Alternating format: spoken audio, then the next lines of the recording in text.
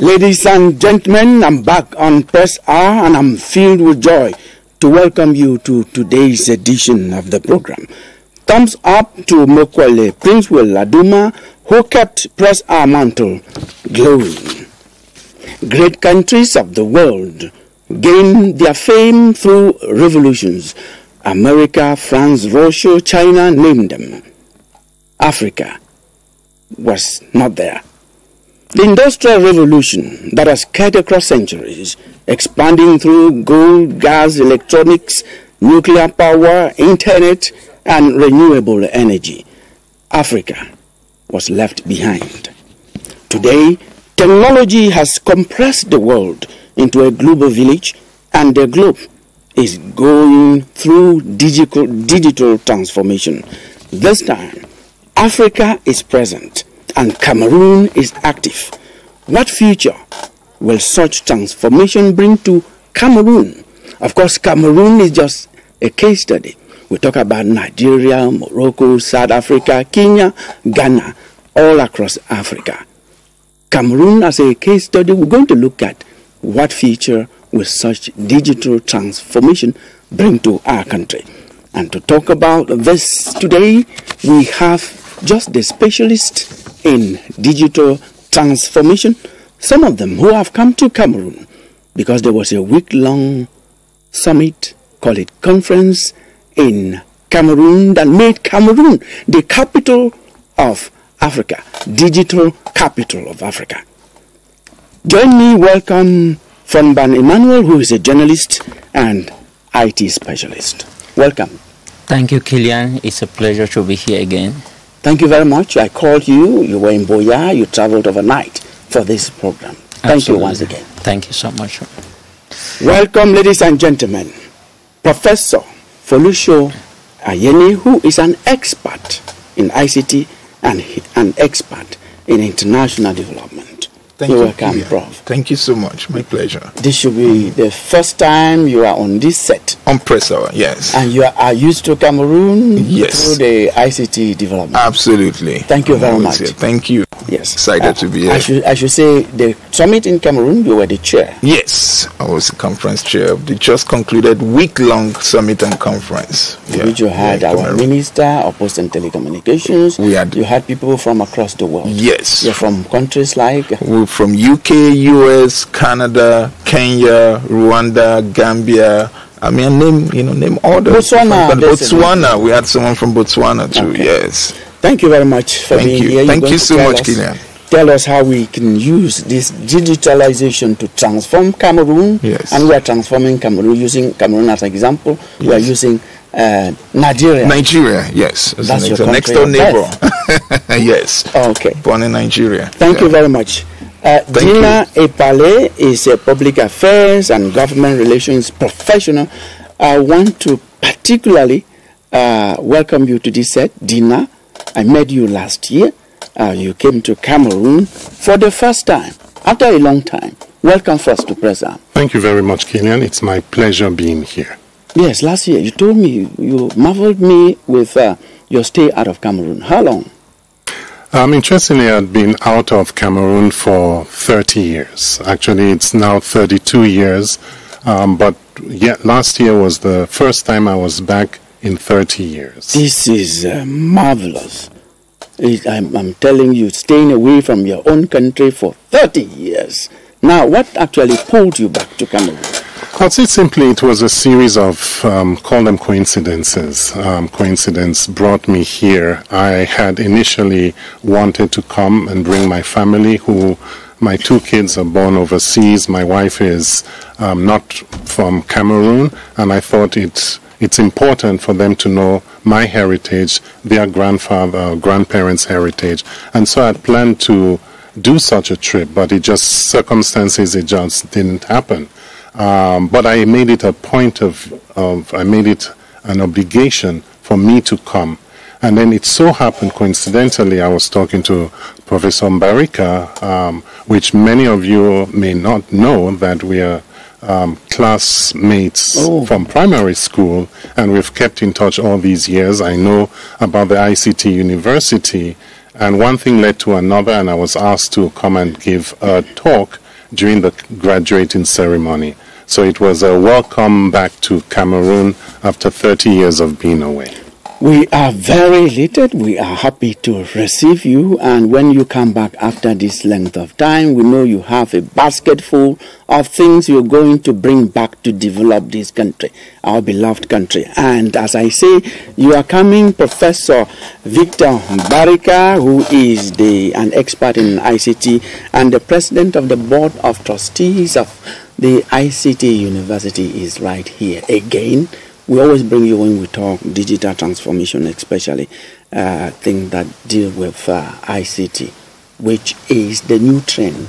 That is where we have the latest revolution in the world. Prof, welcome, and thank you for what you're doing to this country, bringing so many people.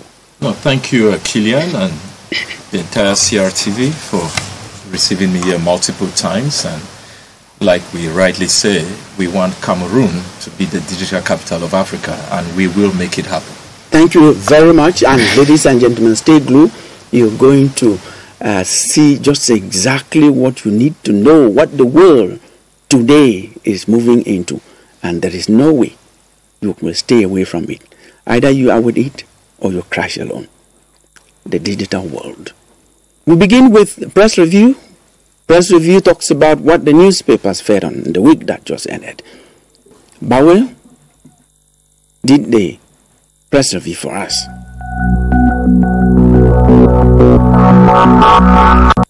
Cameroonian newspapers have been capturing the good, the bad and the ugly events that unfolded over the week.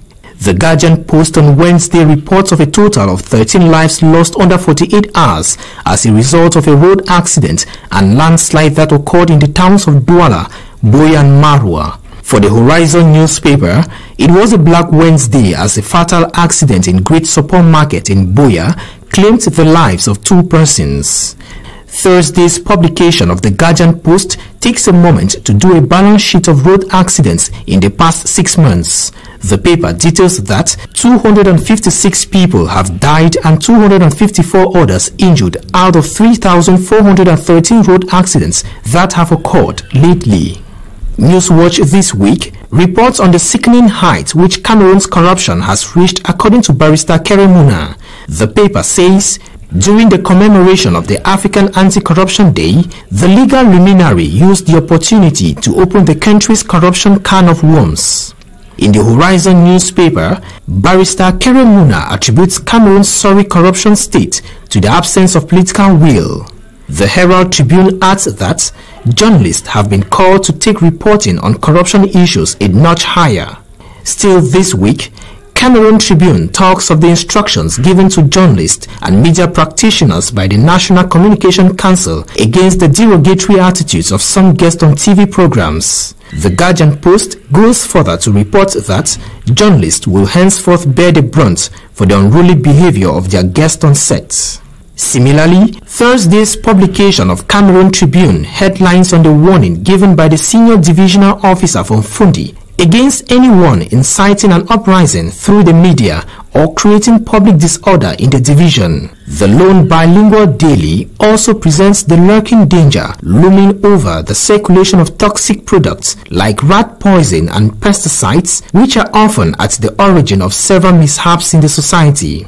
On a lighter note, the same newspaper publication indicates that the prices of beer have remained unchanged following consultations between the Minister of Trade and actors in the brewery sector. The Horizon on July 18 reports as well that the interim Minister of Mines, Professor Fu Callistus Gentry, has set the record straight over the alleged granting of 24 mining permits to Australian firm. And Cameroon will henceforth be the sole annual host of the ICT for Africa conference, reports the Horizon newspaper. Municipal Updates adds that Mauritius ex-president and Eric Chinje joined their voices to urge the youth at the conference to embrace artificial intelligence. Those are the papers. With you are with the press.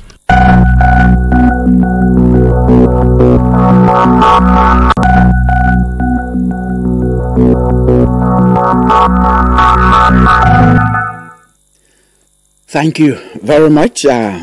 Fonbande Emmanuel, you are the pressman on the panel. What have you identified that press review for us to talk about? Just one topic is enough.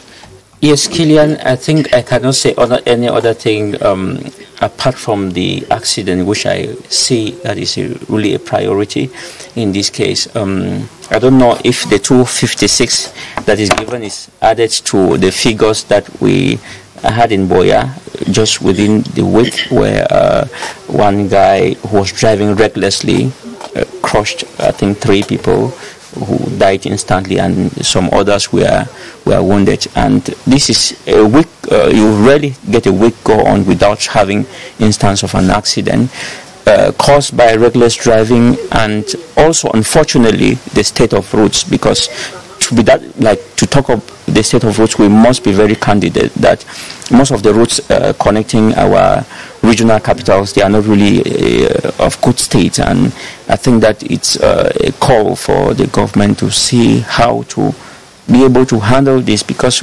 looking, for instance, the routes connecting the littoral region to the southwest, that's Douala, Boya, it's horrible, and it's a road where every time cars are at high speed to transport people, be it living from Boya to Yaoundé, Douala, or vice versa, and most often it becomes even very dangerous when we have rainfalls, where you have situations where water fills potholes, and sometimes people driving cannot even see. So sometimes you're driving and you see a flat surface, you're thinking that, but there's a deep hole. When you get to it, sometimes if you're not careful, it's often results to an accident.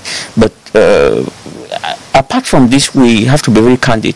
People need to be very responsible in the way they drive, because it's really, really terrible. Thank you. I like the way you've ended your intervention by saying that people need to be responsible, and statistics show that 70% of accidents on our roads are caused by human error, which takes it back to what we were talking about. Absolutely. People should be responsible. Absolutely. And when again you come to tell us that the nature of the roads nature of the road is so bad, we accept. But the nature of the road, the state of the road, only causes 10% of accidents on our road. Now, the 20 other percent, because we talked of 70, I've talked about 10, the 20 other percent of accidents on our road are caused by the state of the vehicle, the technical state of the vehicle. Which means drivers, road users, that is where we have to put a lot of attention. Because if the road is bad, that instead helps you to go slowly. Should not speed on a bad road. Yes, Prof. Killian, please, let me really talk about it. Emma, you know I love you, and you're a great journalist, you're a great guy. But this is what I always say. On all the media I appear all over the world about Africa, you made a very great point from the news that you have thousands of people dying, and it is this particular one in Boya due to reckless driving. And then you turned around and talked about the state of the roads and other things. I think we need to start holding Africans, not just Cameroonians, responsible. If you're sending out bad vehicles, you're a businessman, you're not looking at the brakes to send your drivers out. You're saying your drivers are working 11, 12 hours. They're tired. They're killing people. We should hold Africans responsible. Yes. And not always the government. This whole thing where if there is an issue, we must bring in the government's name. No, governments are not rich. Governments don't have money. I'm telling you this. I don't know about the Cameroon government. I've dealt with many other governments around the world. I'm just beginning a lot of my... Cameroon government has a lot of money to pay civil servants. Well, I can't speak much about Cameroon government. I'm just beginning to know people in the government. But I have dealt with so many governments. Governments do not have money to do everything. So, like that guy that hit some tree and killed 3 on the spot, he may be locked up and some influential person come and remove him the next minute. Guess what? He will go and kill people again. He will be removed because maybe he has some connections. Yes, so it comes back, Killian, to what some of us have been bringing to the attention of not just Cameroon, but all African countries I go to. We Africans must take responsibilities. We are killing people. Exactly. The government has nothing to do with that killing. If the road is bad, slow down.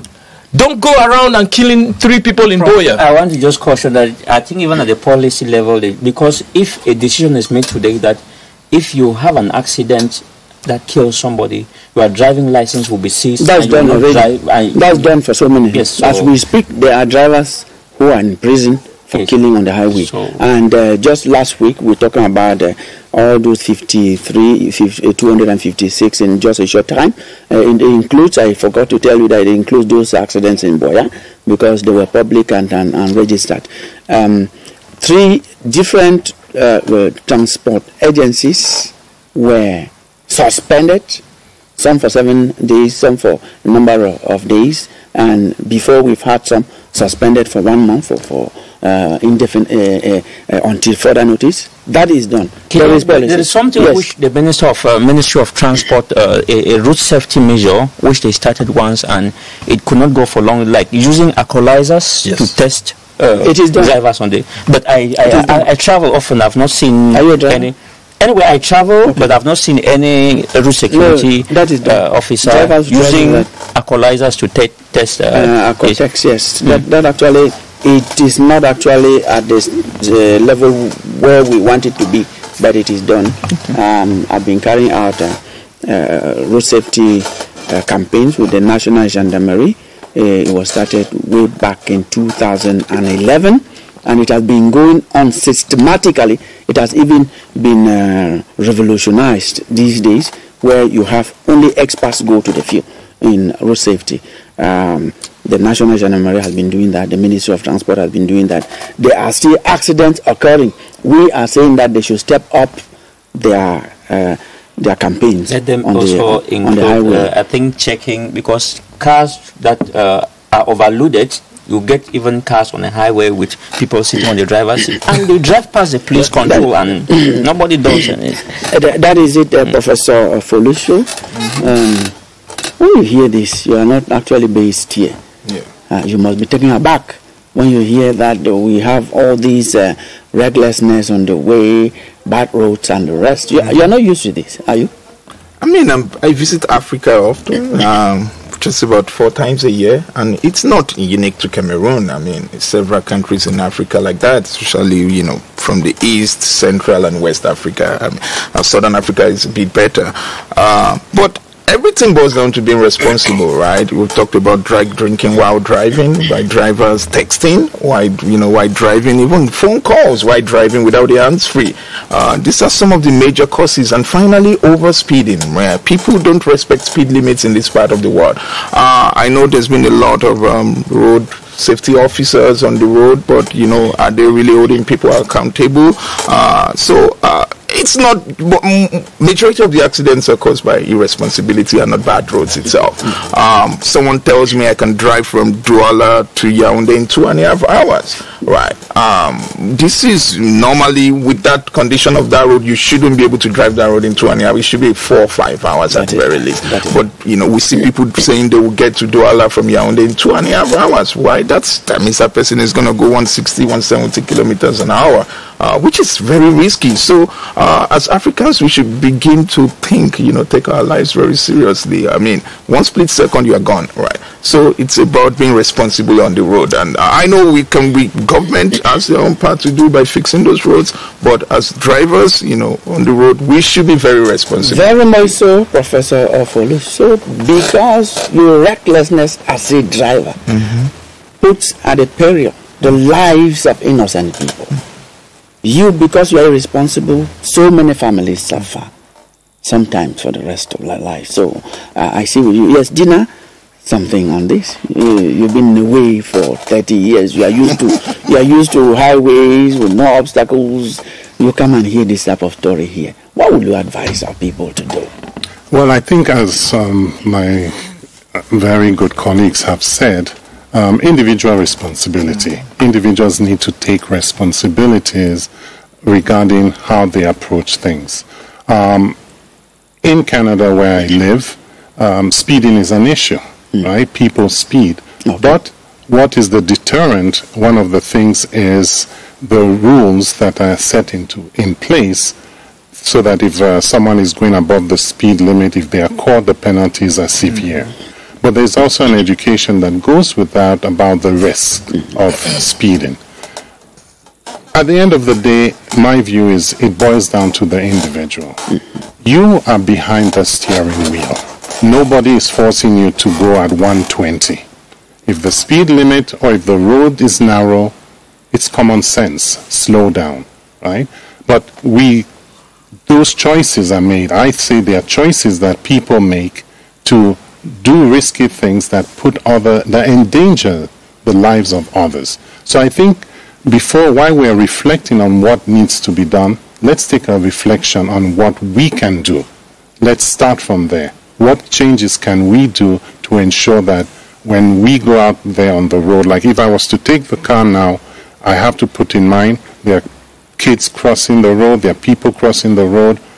Let me be a responsible adult behind that wheel and ensure that I don't risk their lives. And if it happens that you are not responsible, you rightly put it, the sanctions should be so deterring in such a way that you try it once, others will see you and will never do that. I think that it boils down to sanctioning irresponsible road users and doing that so severe that it deters all the others. Now we just take 2 minutes, a kind of introduction into our topic. We're talking about digital transformation, and we want to look at what future it holds for Cameroon, and why not for the rest of the African continents. Cameroon is Africa in miniature, so why not? What happens in Cameroon happens elsewhere in Africa. So this weekend, from Thursday, we had the global technological outage, where businesses were grounded, those who use digital information technology to do business were grounded.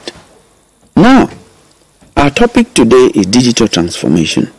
The question I ask all of you, the 4 of you who are directly or indirectly related to ICT, digital transformation, or the new technology. You are saying it has come to stay. And then somebody could just get up one day and shut it down. A wizard in technology just gets it and then discovers, you call it a virus, injects it into the system. And we are total blackout for 1 day, 2 days, 1 month, 2 months, 1 year. Is it possible? Talk to us about this, Professor. Okay. I will start by saying that, a chain is as strong as its weakest link, and that's the issue of cybersecurity. Right now, currently, a colleague of mine at the University of Maryland are working on a research on human factors, right? And this is the major cause of that outage, right? According to the media and the company CrowdStrike, who's responsible for the technology, the security part of the information systems that got shut down. I think we should start reviewing some governance, risk, compliance issues with security. Right? We have some of disgruntled employees that may not be happy and may even cause some of these things. So we should expand the human factors base in cybersecurity these days, because there was a lot of loss of money during this technology outage. Businesses shut down, flights cancelled. We had colleagues of ours who were supposed to travel on Friday back to the US after the conference. Their flight got cancelled also. And it has a ripple effect. They had to miss their connecting flight and everything. So cybersecurity is a very big issue, and that's why even as our institution, ICT University, will continue to train. We need more skills in that. We need more people, more experts in cybersecurity to deal with some of these issues, because some of these issues are not external when it comes to cybersecurity. They're internal issues, which, you know, the company also accepted their fault. It is our fault. It is internal issue. We're working to resolve this. And the good thing that the response time, the time they had to resolve this thing was very short. But in 3 hours, they were able to resolve it. And that's, you know, that's the good accolade I can give them. A round of applause for them. They were able to fix this, immediately. But of course, it had caused, major outbreaks, major delay in this. So, but what do I want to bring from this? We should, and it's a feature. Let's talk about Africa. Yeah, I mean, as opposed to Africa, we need to start thinking. I'm training more people in cybersecurity. Been talking about cybersecurity for many years now, but now is the time. And this is a very big evidence to see that we still need skills. We still need more human talent in cybersecurity, and most especially in the area of human factors of cybersecurity. People need to keep learning. Of course, there are external attacks, and people need to get ready, keep learning, keep upskilling, reskilling in the area of cybersecurity. Emma, I've worked with you for quite some time. I'm close to you, and I know what you can do in IT. At one point, you tracked someone who hacked a phone right to where the person was as an individual. Absolutely. So, how dangerous is something like the global tech outage that we had, given that you also know how you can track someone? Which means everybody who can track someone can also maybe invent a virus to, inject into the system of digital space. Yeah, Killer, the digital space is quite very funny in that sometimes you have people who are very great, who sometimes want to threaten institutions that they say these are the best in this, these are the best in this. We've had stories all over the world where there are hackers who got jobs because they hacked into a system and they noticed that if this guy could hack this system, it means he was just very competent too. So there are people who try to show their prowess in this sector by just trying to challenge certain systems that they feel that this is the best. And this is not really because these are issues we are always going to have, in as much as we are having evolution in technology. There are people who would always want to challenge and show off that they may do it hiddenly, they may do it just to be able to tarnish the name of certain institutions delivering certain services. They may do it just to weaken their strength, and it could even be their rivals who are doing it too. So the intentions, there are a variety of intentions that would happen, but in as much as you're operating in this space, always be ready for these challenges. Yes, always be very ready for these challenges, and always know that there's no moment where you're going to fold your arms and say you are providing the best security. Even when you feel that you have the best security, you still need to make sure that your security experts, they are actually reforming and modifying every single second, because once we have it today, we have most of what we do sometimes in systems, in most systems, especially they have to use password, they condition that if it's password, they make sure that it changes maybe in 2 days, or you use it just for some few days and you use it. So these are things that comes with technology, and we cannot run away from technology.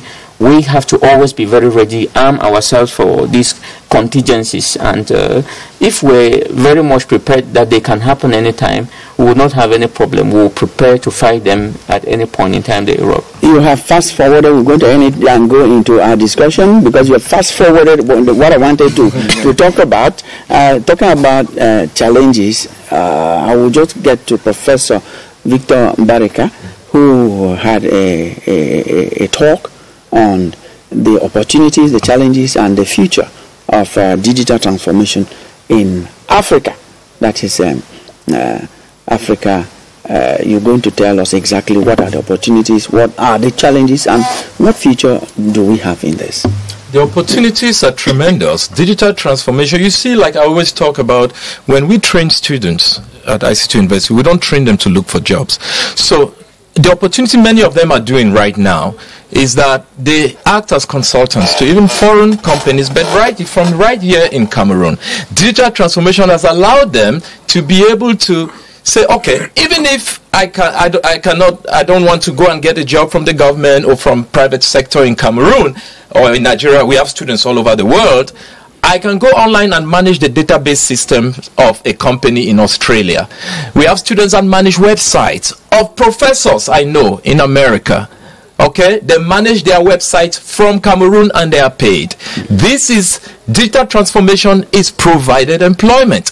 And that's why I keep criticizing that many times as Africans, we say we don't have enough technology. What we have now is good enough to be able to do work internationally without ever leaving Cameroon. Those are opportunities I can give. In employment, I don't think there's anything better than employment provision from digital transformation. What are the challenges? We've started talking. Cybersecurity is an issue. Any system that is online is prone to cyber attacks. That is why this domain of technology, of ICT, is a domain no government, no military is strong enough to fight against it because it's online. Even the White House has cyber attacks all the time. The Pentagon has cyber attacks all the time. They have entire departments. They spend millions of dollars just to protect their systems. I know that firsthand. There's some stuff I can't talk in public, but they do have those attacks. So the thing that happens many times, Killian, is that when some of our local governments, even in Africa, develop a system and there's a problem, people automatically say, oh, money has been stolen, so the system. When the visa system, the e-visa system started in Cameroon, it had problems in the first few weeks. People say, you see, this thing will never work. Now, almost all our visitors from outside the country today that came for the ICT for Africa conference, did not need to go to any Cameroon embassy to get visa. They all went online, got their visa, and to the best of my knowledge, Mr. Chairman, I did not hear any complaint for them to get visas. So systems, every system is prone to attack. So sometimes we are too demanding. A technology system is prone to fail at one point or another. Even I had a complaint from a student at ICT University last week. They were reporting the administration of ICT University. You know the report? That the ACs have not worked for a few days. The air conditioner in classrooms. They were complaining because we have air conditioner in all our classrooms at ICT University. Air conditioners can go bad. Any IT system can go bad. But their complaint was that they did not have AC. So thank you. All technologies have problems, Killian. Thank you very much. And I'm going to get over to you, Dina. What can we do to harness AI, which is now the revolution that we have today in digital transformation? How do we harness AI, African artificial intelligence, for African progress? How do we do that? Well, I'll start by saying technology is the great equalizer. And in harnessing artificial intelligence for progress, one of the things the recent conference that was held, ICT for Africa, I moderated a panel on that same topic, harnessing artificial intelligence for Africa's progress. One of the things that came on, and we had various experts, various people from different level of expertise on the panel, and it was a wonderful panel with great discussion. Some of the things that we heard in terms of harnessing potential, there is a lot of potential that already exists. Some of the things, and ICT is doing a great job in that education. Education is key. This is the future. In fact, it's the now, right? So ICT University is well placed to be giving people, the students, the next generation, the training required to advance things. Yeah, let's be talking more about ICT training. We're not focused on a university, okay? You have the floor. Continue. Yeah. So if I can get your question again, we are talking about not about the university, we're talking about the training. Okay. So training, different types of training. So when it comes to the training that to harness the potential, right? Yes. We talk about different things. One of the things that we looked at was three areas that our panel focused on, or one of the discussion was on agriculture, was on education, and there was a third one. But let's take even the agriculture. Healthcare, exactly, right? What can we do in those areas? They identify things that can be done in those areas to improve what is already on the ground in order to harness. And when we harness, we're improving what is existing. We're building on things that are already there to make us be able to deliver services that are outstanding. And so such services are going to end up being better health services for the citizens, which in turn will transform them into address some of the healthcare issues that are in place now. Yes, talking about education is aerially talked about. What specifically do we focus on when we take education as a subtopic? You want to hear Dina, or you want to continue, Dina? Add your voice to it. Okay. Let me say here that there's a lot of potential to accelerate technology in Africa and Cameroon. The technology sector in this part of the world is still underexploited. And when we talk about education, it's about people owning their own skills. I mean, think products, right? You agree with me, Killian. In 2004, when Mark Zuckerberg started the idea of Facebook, his plan was to actually solve a very local problem, which was to make people at Harvard, students at Harvard communicate from dorm to dorm, dormitory to dormitory. That was the plan for Facebook. But it's history today, right? It's beyond Harvard University, but global. He wanted to solve a local problem, and that is what I tell youth and women in sub-Saharan Africa, including Cameroon. We need to start thinking of products to solve global problems. And I told them to solve local problems. And I was saying, in technology today, there's nothing like competition. As a matter of fact, competition is very good because it makes prices go down. I mean, it foments prices. Exactly. For example, I'll use Nigeria as a next door neighbor today. In Nigeria, we have several ride-hailing services. And when I say that, we have, Uber, right? Like you have Yango. But in Nigeria today, we have about 6 or 7 of them competing with each other. Right now in Cameroon, I just hear of Yango. So can one youth wake up one day and say, I want to compete with Yango? I don't know the origin of Yango, if it's owned by a Cameroonian or not. I mean, I don't know. But someone can also wake up. Exactly. Before you continue, I've used one of those services in Nigeria, and it's wonderful. Yeah. At the airport, they are fighting to take you, and they make sure they provide the best services that you can have, and they make there is none of your luggage is missing, and you can trace them. So that's a very good example. Yes, so youth should wake up and think about products to solve local problem. It can even be a Yaoundé problem. It doesn't have to be the entire Cameroon. And I was saying during the ICT for Africa conference that just in the first half of 2024, African-based tech startups raised $700 million, almost $1 billion in funding.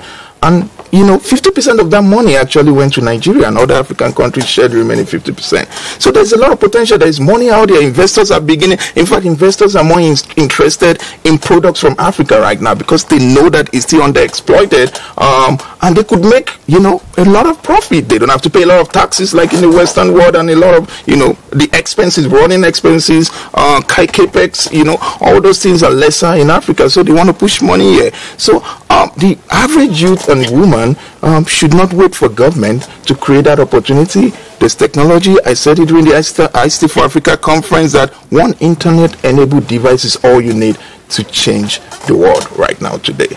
Yes, Dina, Prof. Ayene just talked about youth and women. You were talking about education. Where is actually the place of the youth and women in this, in harnessing AI for the progress of Africa? Where is the place of youth and women? Yeah, young people and women. Oh, definitely there is a place for them. I'll say, for example, you take youth, that's the future, right?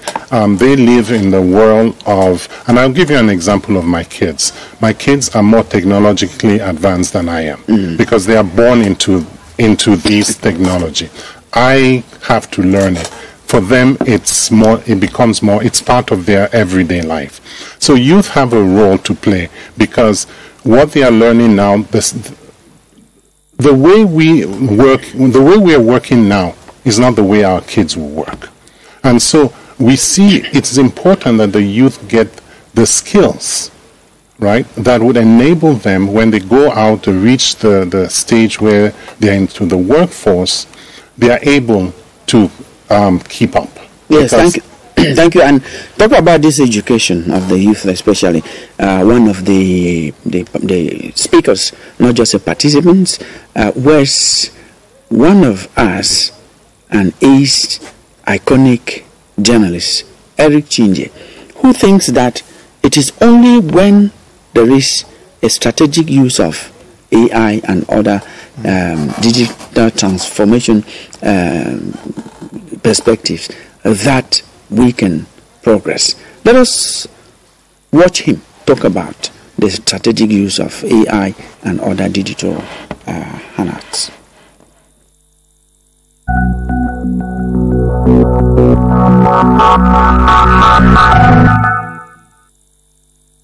If we're going to transform society, we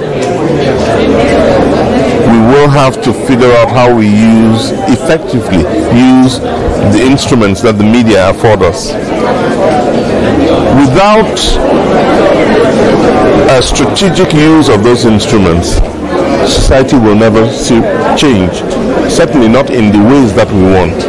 On the side of the journalists who are the purveyors of information, and on the side of the recipients, the people that we're trying to influence, it's very important that a higher sense of the use of these instruments, and whether it's government that does it, or the media itself that does it, or society in general, but it has to be done so that we can put to the best use possible the instruments of technology that are available to us now. Whether it's social media or traditional media, whether it's new systems developed, AI-based systems, we have to make sure that our people, we have a strategy for doing it, and that our people understand what we're doing. If you look around, if you analyze life on Earth today, you will see how AI, artificial intelligence, is already creeping into every aspect of our life. It's as if, you are there's a tsunami coming, and you're saying, oh, well, it's only water.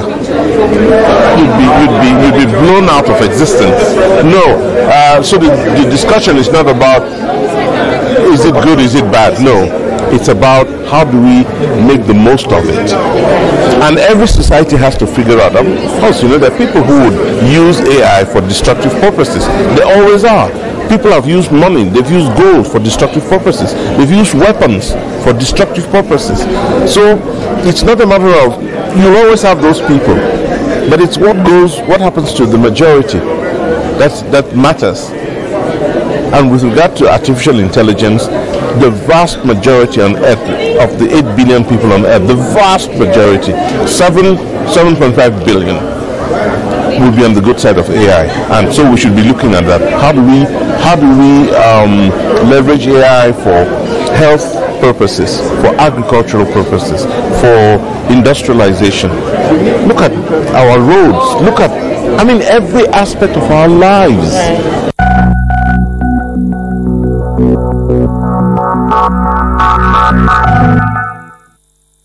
There's one image you used there, that digital transformation, particularly talking about artificial intelligence, has come to stay. And if you are not careful, you are not alert, you see it coming, you think that a tsunami coming, you think it's water that's coming. You take it for granted, and it takes you off guard.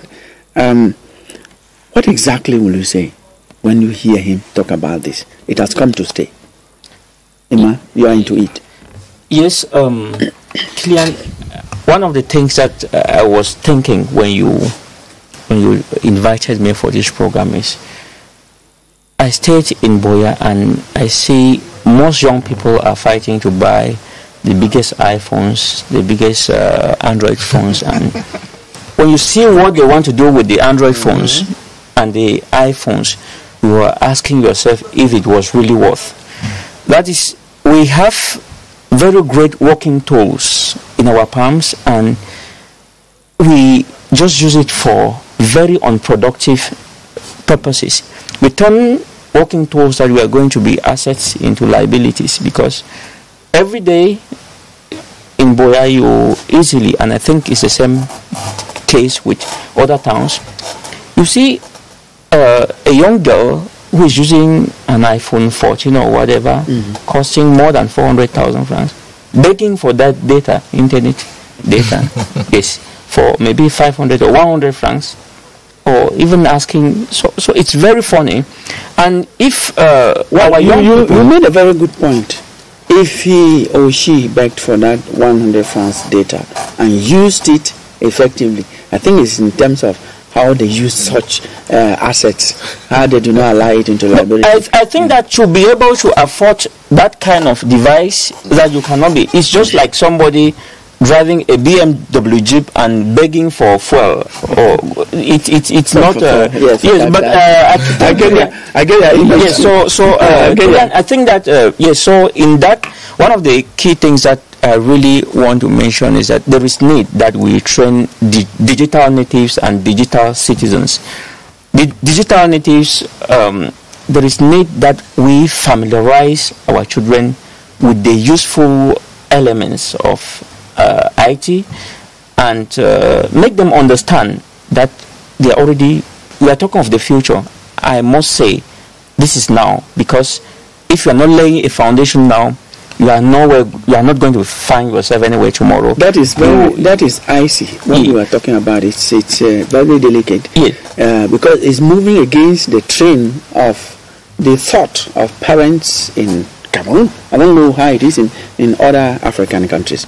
They are depriving their children of these new information and technological gadgets, because they say it derails them from focusing on their studies. Perhaps you say no. It's a travesty, and I say this categorically, for anybody, even anybody in authority, to deprive, for example, secondary school students in the dorms from taking their phones to school, because that is where the technology is. It annoys me when I hear this, honestly, Killian. We have come in the digital world. It is not going behind. It is not going to get away. Let those kids hold their phones. Let them hold it in class, but teach them responsible use of those phones. I hear some secondary schools don't even, especially the religious secondary schools in Cameroon, I hear they don't even allow kids to come to school with iPads or with tablets or with phones. That is a technological travesty. Chinese kids, Indian kids, Japanese kids, they are holding this thing all the time. But the home training on responsible use is where it matters. Now you are talking now about context. I was going to ask you that question. What if in Cameroon our context does not warrant that we give to these children? Because we will give them, they will not employ that into usefulness the way the others. No, there are controls you can put on children's phones. If it's even to track what they do, you can. There are apps from your phone as a parent. You can track where they are going to, what websites they are visiting, how they are using it. Those civilized parents like you, my children, as I speak to you, they know how to use the phone more than I do. How do I put the restrictions in their phone when they understand technology more than me? They certainly they're going to unlock that nonsense I put. I can answer that, because there is also a possibility for the government to, because normally when somebody buys a phone, they register it. From your registration, it's possible to be able to know the age range. And it's possible for the government to be able to use its powers to shut down certain sites from being accessed by children. That is, if you were to buy a phone for your child and you register, get the information of that your child, the phone's operating systems knows that this child is below 18. It is possible for the operating system to know that the age of this child doesn't permit this child to access this site, doesn't permit this. These are things like Prof is saying, we have to welcome. This is not time again that we have to start depriving our kids, because if we want to continue doing this, then let's know that we want to keep our children in the 90s. Yes, when others are going, because there is no opportunity tomorrow for a non-digital native. There is no opportunity. We have to emphasize on training digital citizens, that is people who can be able to use these resources ethically. Yes, we have to invest this energy in doing this, because there's no other option. Parents are listening to you. I think we don't have anything against what you have said. Parents have to allow their children to use the ICT gadgets. They only need to play their role as their parents, make sure they know how to give restrictions, hold their children to order, and make them grow with the world. Now, earlier when Prof. Baraka was talking about the importance, the opportunities of using digital transformation, he made mention of AI used in warfare. And the former Nigerian president, Olusegun Obasanjo, says, if you win the digital war, that's space. Yes. You win the digital space, you win the war. For you to win any war, you have to win the digital space. Let us watch him. He also delivered a keynote address during the last summit, ICT for Africa summit in Yaoundé.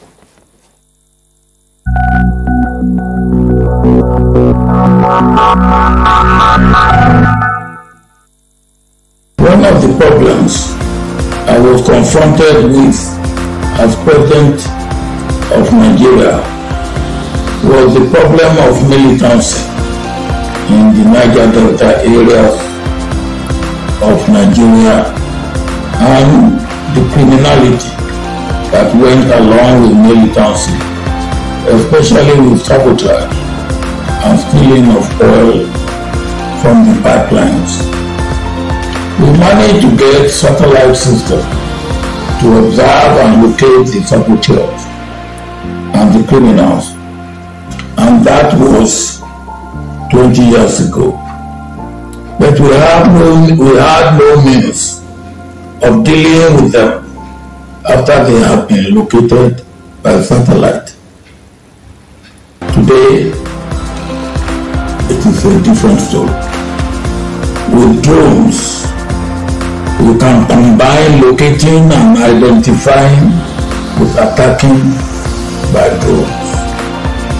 And in warfare today, whoever wins the electronic or digital warfare through different digital processes is likely to be the winner of a war in the end.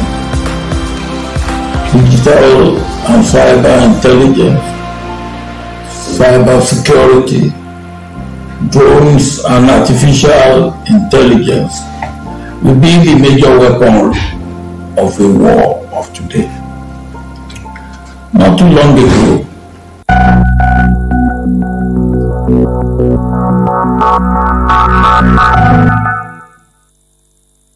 yes, we got that clean and clear. I don't think we need comments on that. If you win the electronic war, the digital space, then in any warfare, you're going to be the winner. But now let's go to some practical issues about digital transformation, which some people may not see, but they are the things that can actually make us progress. This is raised by the former Mauritius president, Mrs. Bibi Amina. She says agriculture, if you take digital transformation into agriculture, I've had people on this set who said that. She also said that during this conference. Let us watch her.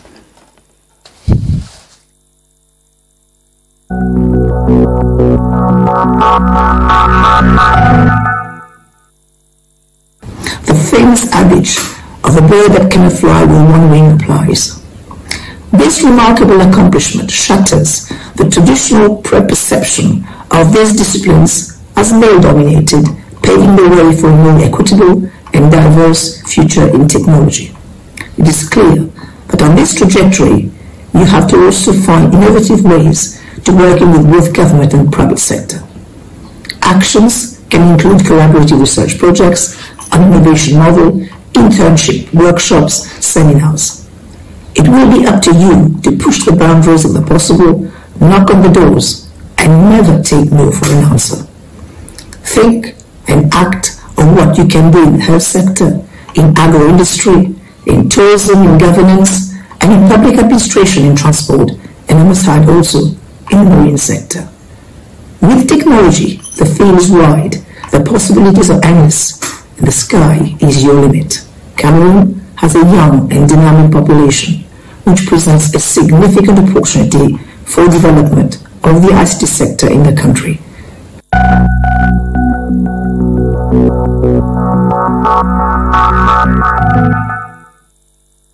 That was actually a call for action. She said Cameroon has to integrate this into agro-industry, into tourism, into governance, and into administration. I think that is so englobing. We are going to be moving out of the discussion, and these two speakers have made points that we cannot go without making some comments, without complimenting them. Beginning with you, Dina Epale. Yeah, I go back to what I said earlier about technology being the great equalizer. As our last speaker, the former president, said, it's an opportunity, it creates opportunities, and it makes the level field more equal when we use technology to advance those things. So I think, and what former President Obasanjo also said in terms of the warfare, and if you win the digital warfare, you win the war, so to speak. That is, technology is here to stay, right? We are not going backwards. We have to accept it. We are moving forward. We're seeing how it's being used in so many different phases and so many things to improve and give us opportunities that never existed. If I take even one example of facial recognition, that is a technology that is helping people around the world identify potential criminals or people who may have done harm. So yes, there is a lot of potential, and it's our opportunity to harness it. Thank you very much, Professor Ayine. The summit in ICT for Africa, you were the chairperson of the summit. How do you assess this summit in 1 minute? It's over. Yeah, thank you, Killian. This summit was a very successful one. We had several positive feedback from people from across the world, including the Cameroon government officials itself. And one thing that excites me about this summit is also even inviting the president of the Cameroon National Youth Council, that's Lady Fadimatu, and during her speech she mentioned something, because I was really interested in that part. What is the Cameroon government doing to support youth in small businesses and digital small tech startups? She mentioned that the Cameroon government recently released 102 billion francs. That's exact. That is a lot of money out there. That means the government is doing something towards. They are interested in the digital revolution. They're interested in change. And one thing, if I would advise the government as we move forward now, is I don't know how many regions we have in Cameroon. It's 10 regions, yes. Technology hubs in these 10 regions. Technology hubs and incubation hubs for youths to come together. Startup companies in e-agriculture, e-commerce, fintech, and a wide variety of services. Yes, and we are still on that, moving out of this program, Professor Barika, and you are the one who engineered this. We hear that it has come to Cameroon to stay. Yes. Cameroon now is the capital of the permanent seat of ICT for Africa. Yes, Killian, this conference had gone to so many African countries. It was a conference launched by the ICT University many years ago, but I was able to convince our partners, our board of trustees, that rather than move this conference to so many African countries, let's make Cameroon the center, the point of attention for this, for time immemorial to come. And the conference will be every year now in Cameroon. Cameroon will be the sole host of ICT for Africa, and I'm so excited. with all the presidents, President Obasanjo, President Amina that came, but I was also very excited about the President of the National Youth Council that came, Madam Fadimatu, the Minister of Post and Telecom. They were all here. And by the way, Folusho, we have a major technological hub established by the Cameroon government right here in Yaoundé. It's a major incubator, and I agree with you, maybe now sub-incubators can be in all 10 regions. There's an amazing incubator. Thank you very much for... good as anywhere in the developed world is right here in Yaoundé, in Bastos. Thank you very much for what all of you are doing for our country. The next, you already concluded. The next time you come, and I hope you're going to come next year, Dina Epale, who is a public affairs and government relations professional, you are going to do more than what you've done within these past 2 years that you've come here. Thank you very much for accepting our invitation to come to Press R. Thank you, Kilian. It was my pleasure. Yes, and Professor Folusho Ayeni, thank you very much. You are a developer. You are building countries around. Thank you for coming to build Cameroon. You are a Pan-Africanist. I should.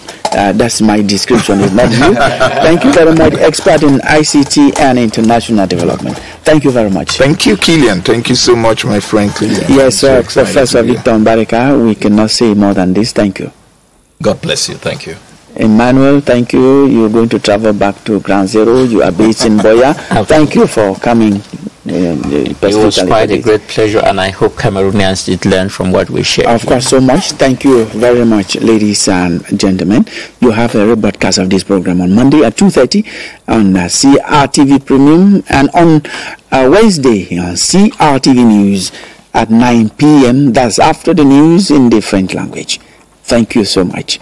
We are back to stay as ICT, digital transformation, is here in the world and in Cameroon to stay. We are going to build our country with that.